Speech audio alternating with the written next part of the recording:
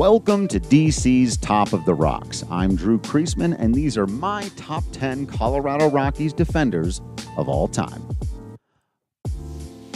First, let's do an honorable mention, and it's the new guy, Ryan McMahon. This might seem a bit hasty. McMahon hasn't been around all that long, but he has already excelled so much at third and second base that he's accumulated enough defensive WAR to rank 8th all-time on the Rockies list. Being a lead at two positions and garnering more defensive runs saved than any other player in MLB in 2021, McMahon's versatility, athleticism, and cerebral approach to the game could see him climbing this list very quickly over the next few years. Number 10, Eric Young Sr. The original EY. He never won a Gold Glove, but is tied for 10th all-time in Colorado Rockies defensive WAR. And there was never a dull moment with him on the field. His elite speed and athletic ability allowed him to get to baseballs that other infielders could only dream of. He never had the best arm in the world, but those feet and his mind for the game, which has seen him stay in baseball as a coach long after the end of his playing career, made him a dependable and dynamic defender. Number 9, Tony Wolters. His fantastic framing and blocking were backed up by a middle infielder skill set that allowed him to hop out of the crouch and make plays in the field as well as any catcher in recent memory. His savviness to call pitches and navigate lineups while working with an incredibly young pitching staff were vital to his team's success in 2017 and 2018, and his ability to throw out would-be base stealers while sporting a phenomenal mustache earned him one of the best catchphrases in franchise history. You don't dash on the stash.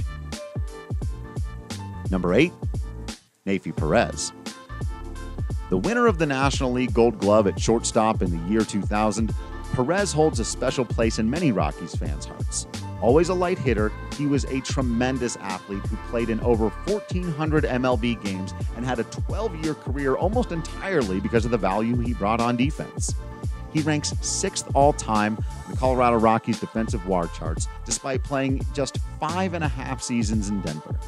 He did it all on D, and he always did it with a smile. Number 7, Trevor Story. Story brought all the skills to the table as the Rockies shortstop over the last 6 seasons. One of, if not the best pure athletes in franchise history, Trev was nominated for a Gold Glove in 2019 after putting up 21 defensive runs saved. At 28 years old, he also still has plenty of time to improve his resume. He already ranks 3rd in Rockies history in defensive WAR, which is mighty impressive even if he is headed off to new pastures in 2022. Number 6, DJ LeMahieu. A 3-time Gold Glove winner, LeMahieu is easily the best second baseman in Rockies history. Never especially loved by the advanced metrics outside of 2017 and 2018, where he put up 14 and 18 DRS respectively, he is inarguably one of the most sure-handed defenders in the game. LeMahieu has never made more than 9 errors in a season, and 7 times in his 11-year career, he has made 4 or fewer blunders on the year.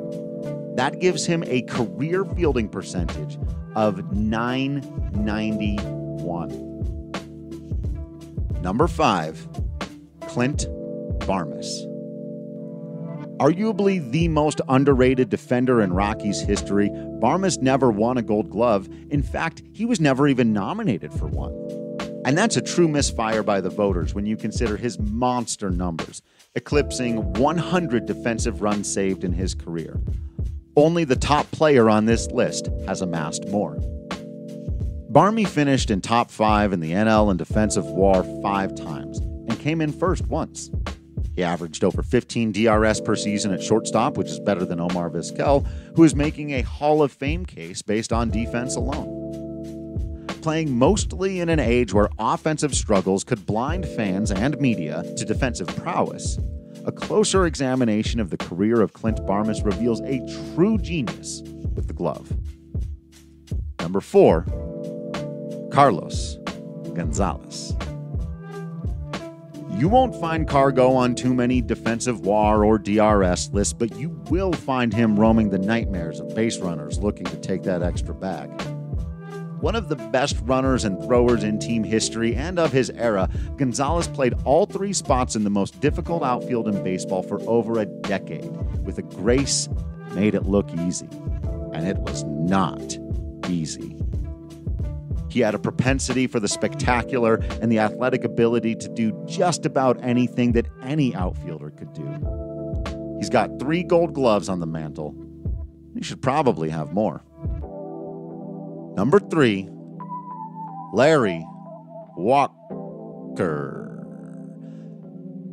We don't have as many advanced defensive stats for Walker's era, but anyone who watched him play knows that he didn't win 7 Gold Gloves by accident or mistake. As suspect as that award could be in the 90s, the newly enshrined Hall of Famer had the best arm of any Rocky ever, and probably of anyone in his generation. Sorry, Vladdy. His athletic instincts were preternatural. His tools rated off the charts. In a sea of Rockies players who have been overlooked and lost in the shuffle to the rest of the league, Larry Walker was respected. Larry Walker was feared. The only thing that keeps him from being higher on this list is that right field isn't quite as important as, well, number 2, shortstop, Troy Tulowitzki. At his absolute peak, nobody in Rockies history was a more valuable defender than Tulo. His 2007 is easily the best single-season performance in franchise history and truly one of the greatest by any ball player in recent times. His 3.1 defensive WAR from that season was a full 1.2 wins more than the second-best defender in the National League.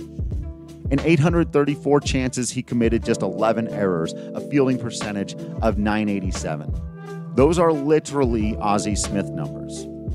Only 3 times did the Wizard of Oz get to more balls in play in a year, but all 3 times he made over 20 errors.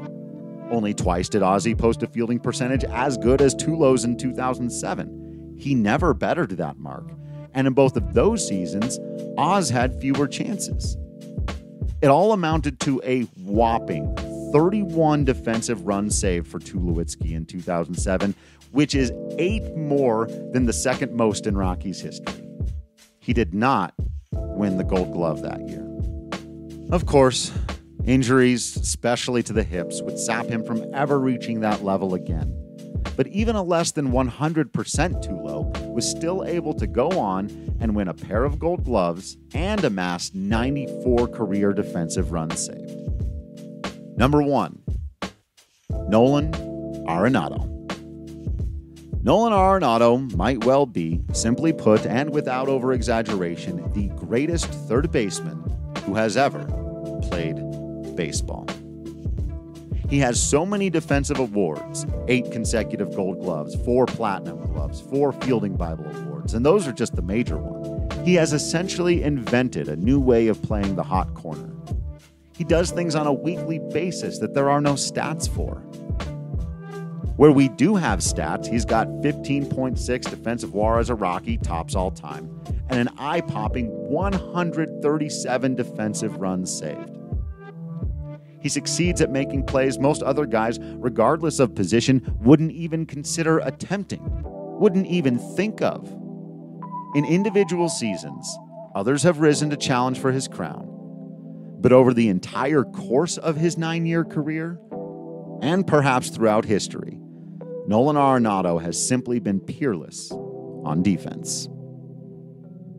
Thank you all for watching and listening, and thank you to Annika for video editing and Pat for the logo. Remember that for more baseball talk and a whole bunch of nerdy talk, including movies, video games, comic books, Star Wars, all that good stuff, head over to patreon.com/DC Productions.